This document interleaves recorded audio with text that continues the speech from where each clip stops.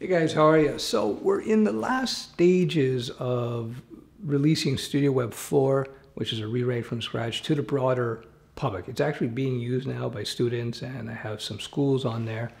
And we are now working out the little, I wouldn't say bugs, some of them are bugs, but a lot of it is just little tweaks to the user interface, little tweaks to the nomenclature, to the text, make sure everything is clear.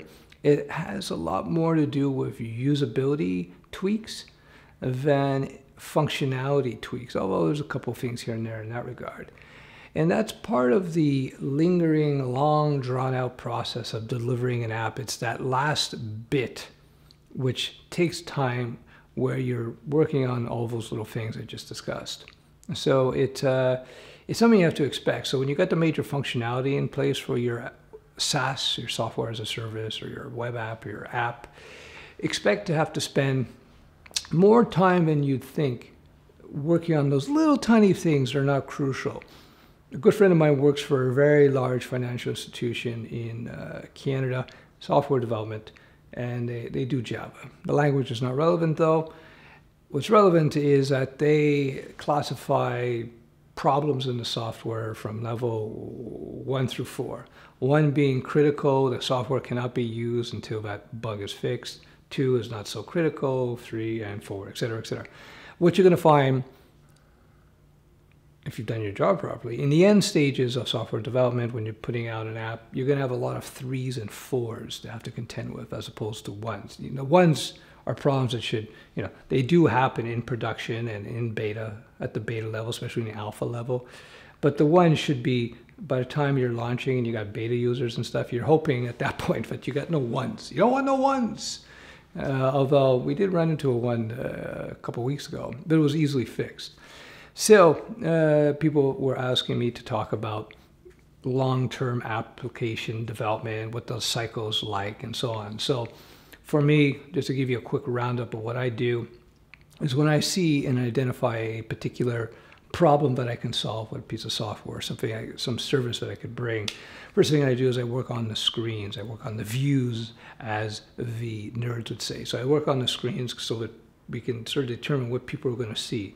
Your screen 1, screen 2, and I mock this up on paper at first because it's super quick, and then I'll mock it up quickly, either with a drag and drop GUI thing in HTML, again, because it's quick. In the old days, we used to do it with Photoshop or Illustrator or something, although it's just quicker today to just do it with web tools because they're so powerful nowadays. Once I got all the screens in place so people can see exactly how the app, whether it's a web app or a smartphone app, etc., how it's going to look and feel, then what you do, and it's not rough, you're not going to super UX and UI optimizations at this point, it's just to get an idea what the general functionality is as expressed in the views. At the end of the day, these days, people, when they interact with apps, they're looking at screens, right, in some form or another. Anyhow, once that is done, the next step for me is to go down to the database.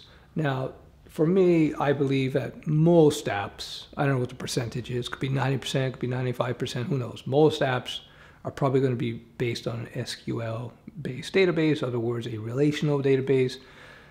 I've talked about this in other videos, but so then I'll drop down there and I'll start designing the structure of the database. And I use the views I just created as my basic guide, if you will. Now, at the same time, there's also business considerations in terms of how the data is going to be managed and manipulated based on the needs of your particular app that may not be directly expressed or directly or obviously seen in the views. So that's a consideration as well. So once I got my views done, once I got my database done, then what I do is I create that middle layer of code, whether it be with Java, Ruby, Python, PHP, JavaScript, whatever. Then I start creating that middle layer.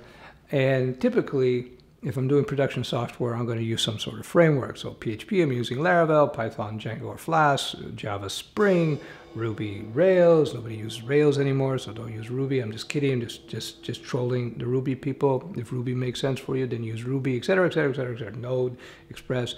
Whatever framework, whatever middle layer of code that you want to write, then you start writing that code And essentially, for most apps, a big part of the job is just connecting the data being collected in the views, massaging that data with your middle layer code, and then storing in a database, and then grabbing that data, manipulate it out back into some view.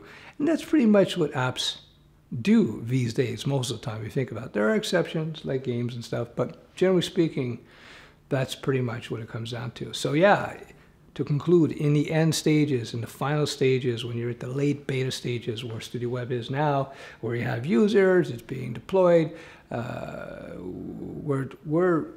we've gone through a couple hundred little things in terms of severity. Most are 3 and 4. We've had a few 1 or 2s, in fact. We've had a few 1 or 2s, but most of the severity is pretty low, level 3, 4. UX thing. Sometimes a 4 could be like, should be an S at the end of that word.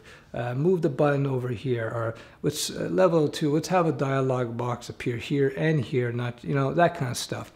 And that is the type of stuff really,